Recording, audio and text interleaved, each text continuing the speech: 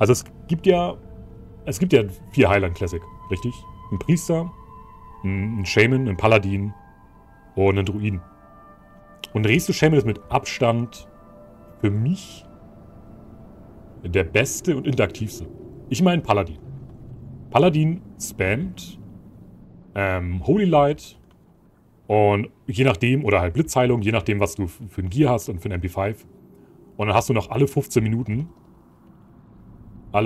voll alles durchbuffen. Das ist im Endeffekt Paladin-Gameplay.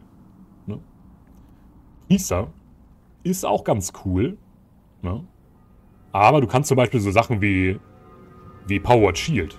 Darfst du auf Main Tank gar nicht usen zum Beispiel. Wegen hier Wut. Ist auch okay, aber auch im Endeffekt langweilig für mich. Dann hast du Druide. Ist ganz geil, aber die Hots beim Druiden sind super schwach. Im Endeffekt machst du Feenfeuer und dann drückst du deine eine Heilung. Right. Also die Hots sind nicht so insane. Und dann kommt der Shaman. Und du würdest sagen, okay, Shaman ist ja auch nicht so hart. Du hast einfach nur Chain Heal. Richtig? Aber ein guter Schamane, der ist super aktiv. Der ist nämlich die ganze Zeit am Totem-Twisten. Und wenn du ein guter Shaman bist mit Totem-Twisting, ist das ein super geiles Minigame.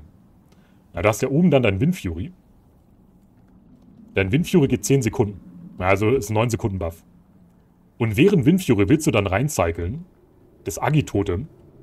Und bevor das ausläuft, während der Heilung musst du dann wieder rüber swappen aus Windfury. Für Doppel-Uptime. Also Totem-Twisten macht halt den Shaman, finde ich, zum geilsten und interaktivsten Heiler, den es gibt. In Classic WoW. Und wenn ich einen Heiler spielen würde, würde ich auch einen Shaman spielen. Ja. Definitiv. Aber ich muss auch sagen, Priester und Druide habe ich noch nicht aktiv gespielt. Das kann auch komplett Mist sein, weil ich hier laber. Aber so kommt es mir vor. Also Shaman ist wirklich by far der geilste.